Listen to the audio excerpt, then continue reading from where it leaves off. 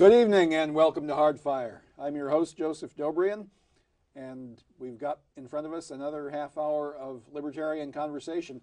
My guest tonight is FREDERICK, the author of The Age of RAND, Imagining an Objectivist Future World. So, FREDERICK, the obvious first question is, who is RAND? And is her age now or in the future or during her lifetime? Well, her age was 77 when she died in 1982. She was an author. She is best known as the author of the novels The Fountainhead, 1943, and Atlas Shrugged, 1957. And her first name, of course, is A-Y-N. A-Y-N. Which some people say Anne, some people say Ein. Yes, in her thick Russian accent, she used to say, it's pronounced Ein, it rhymes with swine. Okay. And that's for those people who don't think that she had a sense of humor, one of the many myths about Rand. And Ein was actually her nickname, as I understand. It was a made-up name. There are two stories about where it came from. One is that it was the name of, or a form of the name of a Finnish writer that she liked as a girl, and the other story is that it was a name that her father gave her that came from the Hebrew word for eye. Yes, she because had she had big, very prominent big eyes, very prominent eyes. Yeah. Okay. Now, when people mention the name Ayn Rand, it usually elicits a reaction of some kind. Oh, Either yes. people will say, oh my God, I love her, I love everything she's written. Mm-hmm. Other people will say, oh, what an evil, horrible person. Yep. Which is it, and why do people have such strong reactions? They have that reaction because she was a moralist. She decided at a very early age that she wanted to be a writer, and she took her job very seriously and decided that if she was going to write novels about people, she ought to make her own decisions about what she thought about the great questions, about philosophy in general and morality or ethics in particular.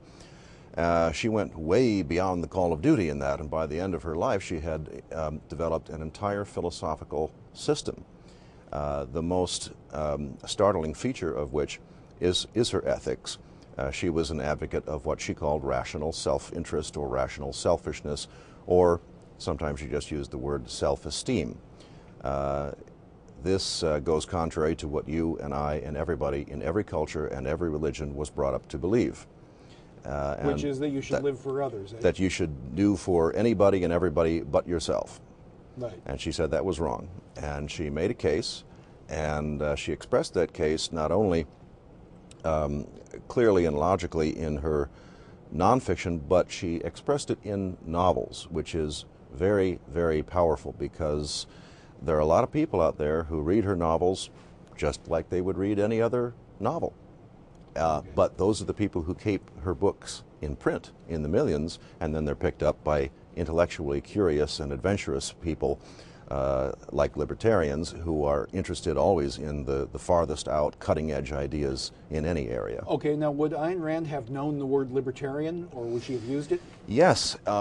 Interestingly enough, according to her first biographer, Barbara Brandon, when Ayn became a naturalized citizen in 1932, or cast her first vote in 1932, she voted for FDR because, she said, he seemed the more libertarian of the two candidates. So well, in 1932, yeah, it was a mistake. It was the first of many disappointments that she had in all kinds of politicians.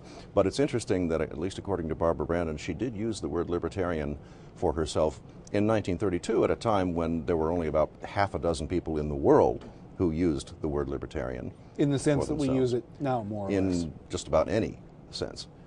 By the time the libertarian movement and party came up in the 70s, she had been through so many disappointments in politics that she was now gun-shy. She didn't want to have anything to do with any movements, any parties, and she didn't want to have anything to do with the word libertarian. Okay. Partly because she knew some of the people involved with it, mainly Murray Rothbard, and she had certain major disagreements with Murray Rothbard's theories, and so she I get the impression herself. that if you disagreed with her in any way, shape, or form, she had no use for you. Is that pretty much correct? That is the case. Yes, almost without exception. There are a couple of exceptions, but the overwhelming rule is You had to agree with everything that she said. Well, what was her system, and what made it so self-evidently correct, in her opinion? Well, the famous story you've probably heard is that she was asked by one of the salesmen at Random House Publishers, who published Atlas Shrugged, can you explain your philosophic system while standing on one foot? And she said, metaphysics, objective reality. Epistemology, reason. Ethics, self-interest.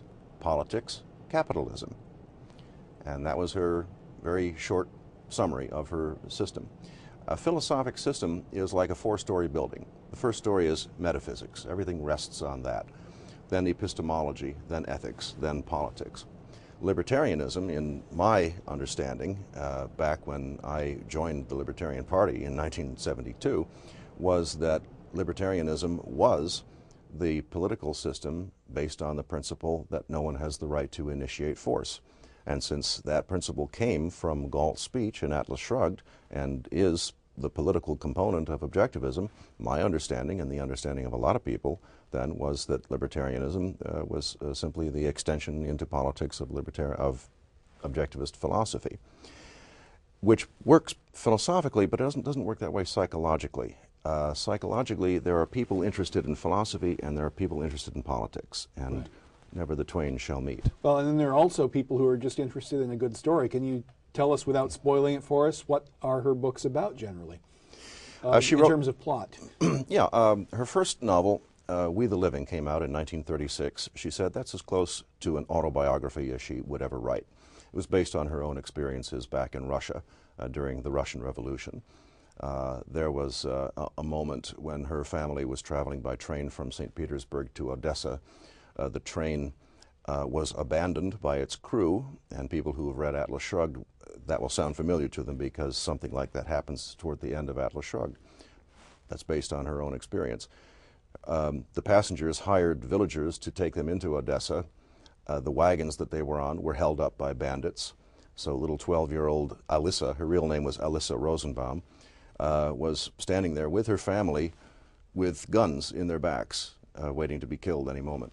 And the bandits relieved them of their jewelry and whatever else, and then let them go. Okay. So and they literally starved when they got back to St. Petersburg. She passed out on the street one day from hunger. So she really lived through the worst, or some of the worst, of the Russian Revolution, and that pretty much scarred her for the rest of her life. It made her a very, very devoted anti-communist for the rest of her life. And the heroes of her books are generally strongly individualistic people mm-hmm. who shy away from bowing to the collective. Is that the idea? Exactly. Her philosophy is about thinking for oneself. Uh-huh. In fact, if people ask me, are you a follower of Ayn Rand, I like to say that Rand was a thinker for whom thinking for yourself is the highest value. So anybody who literally was a follower of Ayn Rand would be no follower of Ayn Rand. You follow me? Except that she did seem to enjoy the adulation of her, well, we can't say the word followers, but they sound like followers to me. Yes, it's very tricky how that worked out. Apparently, I understand some of them even would affect a Russian accent to be more like her. And that did happen, and still happens to this day. Some people are going around saying philosophical because she said philosophical. It's very, very tricky, and it's fascinating. Barbara Brandon's biography in 1986, The Passion of Ayn Rand, and then 3 years later, Nathaniel Brandon's memoir, My Years with Ayn Rand, show how this all happened, and it snuck up on them. They thought that they were great individualists and could think for themselves independently, but they couldn't because they were so under the spell of this very dynamic personality, and they didn't want to lose that. And right. They knew that if they disagreed with her about anything, out the door. Oh, and so you can fall into cultism. She sounds like a bit of a hypocrite then. No, she just had blinders on. She saw things the way she saw them, and she had no time to consider anything from anybody else's point of view. This is the point that Nathaniel Branden makes. It just wasn't her way to ever take a moment to see anything from the other guy's point of view. Now, Nathaniel Branden was an acolyte of hers and also her boyfriend, correct? Yes, he is a psychologist, and when he was 19, he wrote her a fan letter, and they got into a correspondence, and they became friends, and he introduced his girlfriend, Barbara, and they were all associated for 18 years. Then they had a tiff, to put it mildly, in 1968, and that was the end of that. But the whole story... But they were both married. Mr. Branden and Ayn Rand were both married to other people. Right. And they had a rather open affair for some years, correct? Yeah, that's what makes my job as a tour guide kind of fun, and that's why, well, that's one of the reasons that I think that it's, at least there's a sporting chance that Rand's system of objectivism will become the major idea system for the world in the future, precisely because the story is so entertaining about her life. You see, that's there are philosophers out there who spend their life writing dry tomes. Nobody's going to remember them. Everybody's going to remember the story of Ayn Rand. Okay. Now, the subtitle of your book is "Imagining an Objectivist Future World."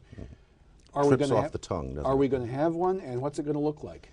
Like I say, it's a sporting proposition. I think there's a reasonable chance that that will happen, and if it does, you will see a culture in which the human being, every human being, everywhere in the world, from a very early age, is encouraged to self-actualize, to pursue Aristotle's idea of the individual cultivating himself, making himself all that he can be, rather than the altruist ideal, which is that you should sacrifice yourself to some supposedly greater cause. That is the attitude that makes people fly planes into buildings. That is the attitude that makes people goose step and follow dictators and fanatics because they've been taught that they should sacrifice their own interest and their independent thought to some leader. And on a much more local level, it leads to a lot of angry, bitter, passive-aggressive parents. Yes, and a whole host of other problems, too. Mm-hmm. So I would see the Age of Rand as largely a good thing, but there are certain problems that we can anticipate and hopefully be ready for them when they occur. And one of them is this problem of the tendency of some readers of Rand to follow her prescriptions a little too literally and become cultists. Okay, well, give me an example of one or two of her principles that maybe you have your own doubts about. Well, one notorious example of that was the issue of a woman president. In 1967, a magazine asked a number of prominent American women, including Rand, what they would do if they were president, and she said something like, I would never want to be president, and I don't think a woman should ever be president. And that caused a lot of questions from her readers, and so she expanded on this theme in an article about a woman president. I don't think she made a convincing case. Her point was that there are women who can do the job, yes, but it would be a very disturbed, mentally disturbed kind of woman who would let herself in for what she would have to go through in her sexual identity, her sexual self-image, to be the president of the dominant nation in the world and to be in a position of authority over all of the men around her. History does not bear her out on this. I don't know. I say she's dead right, but that's maybe an issue we'll have to debate on another show. There are women, I think, who can get over that problem. But now, if they have a well-adjusted sex life at home with their husband, like Hillary Clinton. She's not the example that springs to mind.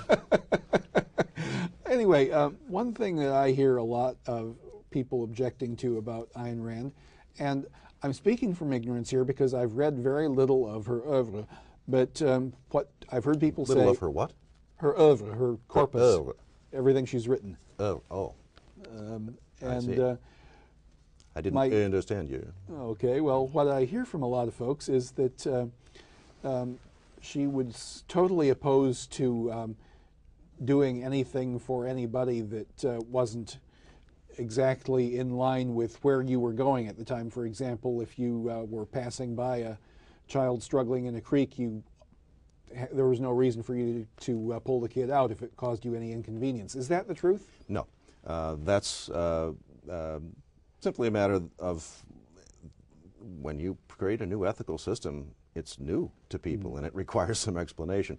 So no, she was not opposed to help. She was opposed to sacrifice. And she was opposed to sacrifice of anybody to anybody. She was opposed to the idea of sacrificing self to others or others to self. Her point was, why should anybody be sacrificed to anybody? We're all just in this universe and we can make the best of it. What was her line between help and sacrifice? It's a sacrifice if you are hurting yourself rather than helping the other person. Okay. And this is something I expand on in the book. Listen carefully to people when they speak. When people are getting moralistic and they're giving you the altruist line, listen to them very, very carefully. And what you find is that they don't care whether you help the other person. They care that you hurt yourself. When you find a way of helping someone else that also helps yourself, they don't care about that. They're not impressed. When you help someone in a way that hurts yourself, that impresses them, even if you don't succeed in helping the other person. That is exactly what I've been saying to educators who say that, who try to require children to do so-called community service. I have noticed that, when they make a kid do quote-unquote volunteer work, some volunteer, as requirement of graduation, sometimes a kid will do something that not only is helpful to the less fortunate, but also profitable to himself. Like, for example, he'll start a business which happens to be of great benefit to quite a lot of people. Exactly. But the school administrators in their wisdom will say, no, that's not good enough. For us, volunteer work is something that causes you inconvenience, such as taking big rocks and breaking them into small rocks. That's volunteer work. Yeah, and that is the logical dead end to altruism that Rand pointed out. Now, the good news is that it's in the nature of life that your self-interest is very intimately tied to the self-interest of a lot of other people. Simple example, I'm a tour guide in New York City. If people in Ethiopia are poor, there are not going to be very many tourists coming to New York City to take my tours from Ethiopia. If Ethiopia does well, I do well. So I see Rand's self-interest ethic, or egoism is another word for it, as being a system that unites the interests of different people, whereas the altruist is splitting your interest from the other person. Okay. So what would an objectivist society look like? What, for example, would our government look like? Very small. And this is where I bring in my other favorite subject, the American Revolution. On my tours, I take people to Federal Hall on Wall Street, and I show them a picture of the original building, which is not the one there now, and I say, this is the little two-story building that in 1789 held the entire U.S. federal government, 175 people. And the Army out on the frontier, 600 men. That's it. Murray Rothbard, I mentioned him. The big argument between Rand and Rothbard was that Rand was for reducing government drastically, and Rothbard said, no, it's not enough to reduce government, it has to be extirpated root and branch, or else it will grow back like a cancer. Well, the amount of government that the United States had at its beginning was so small that most people would have a hard time discerning it from pure anarchism. And yet it grew. And it grew. It took a while, though, but now we know a lot more than they did back then. We know the economic principles taught by the Austrian School of Economics, Ludwig von Mises, Friedrich Hayek. We know more about how the free market works. And so we can make a better case than the founders did. Well, let me ask the question that any good liberal would ask. What would happen to all the poor folks in an objectivist society? They would cease to be poor because they would be able to make money. It is government that makes us poor. 4 ways. First, through regulation, they don't let you make money. Second, through taxation, they take your money away from you. Third, through inflation, they destroy the value of what money you do have. And how many was that? 3?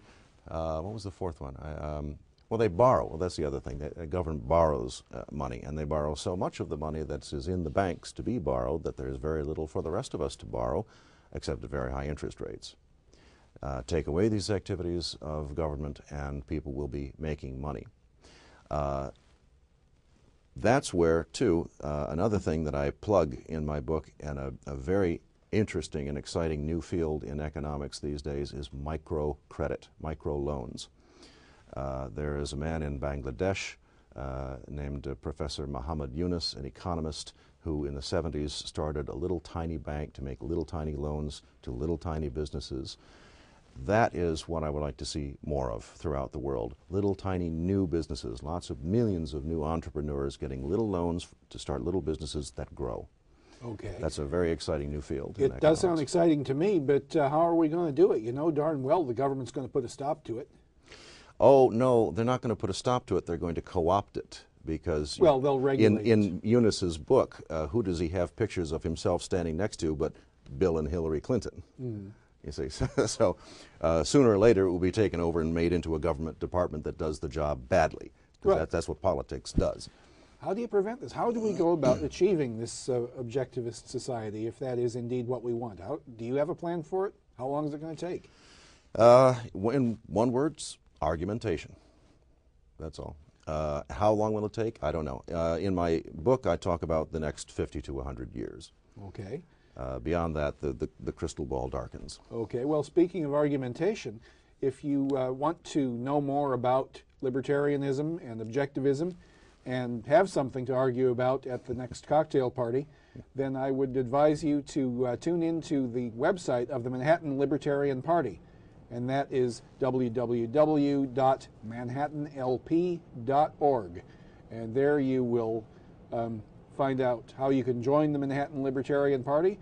You'll find out the basic principles of libertarianism, and you will find links to state and national libertarian organizations. Once again, that's www.manhattanlp.org. And we are constantly working for that objectivist society about which my guest, Frederick COOKINHAM, has written in his book, The Age of RAND. So RAND is still regarded as sort of a subject, an object of worship by some folks. Do you suppose that there will be a RAND monument in Washington, D.C. when the... Oh, yes. Oh, yeah. She said, I don't want a statue in a park 100 years after I'm dead, and it won't do me any good. But someday, I suppose somebody will put up a statue of Rand, and there will probably be streets named after Rand and maybe cities named Rand.